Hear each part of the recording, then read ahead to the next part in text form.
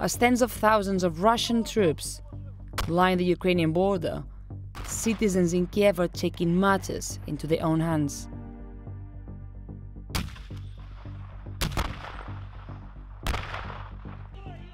Ukraine's capital, much like the rest of the country, is a city of vastly differing political opinions. Many remember the brutal 2014 riots that preceded Russia's annexation of Crimea and are keen not to return to those desperate times.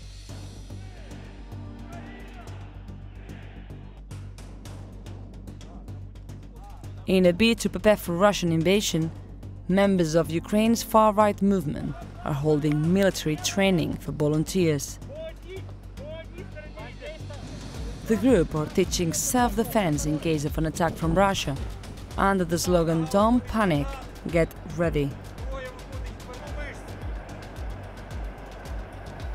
They claim they were holding training because of the absolute ineffective actions of Ukraine's government.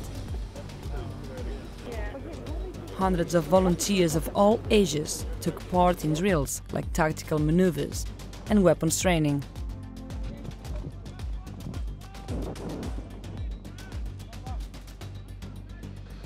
It's clear that many of them feel an attack is coming.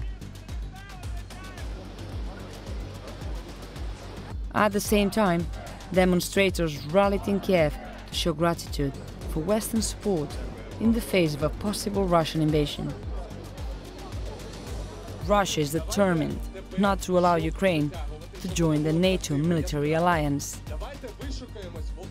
Наша мета найголовна в сьогоденні, де ми живемо, велика є загроза, що ворог може піти далі. Люди хочуть захищати свою територію, але багато з них не знають, як це робити, і ресурс країни не може дати повноцінно всім дане навчання. But the question remains, how far will the Kremlin go to achieve its demands?